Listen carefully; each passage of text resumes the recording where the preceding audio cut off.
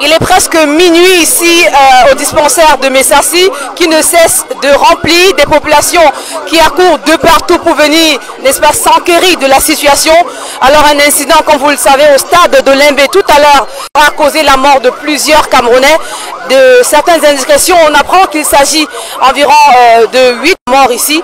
Les sapeurs-pompiers sont arrivés sur le site. Ils ont transporté les corps pour, n'est-ce pas, les différentes morgues, notamment de l'hôpital central de Yaoundé. C'est la tristesse ici.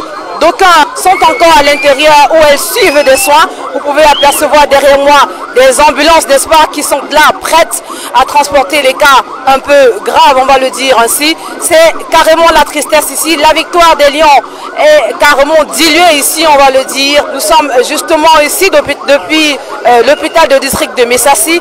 Je le disais, il est environ minuit, mais ici on a comme impression qu'on est en plein lever de soleil.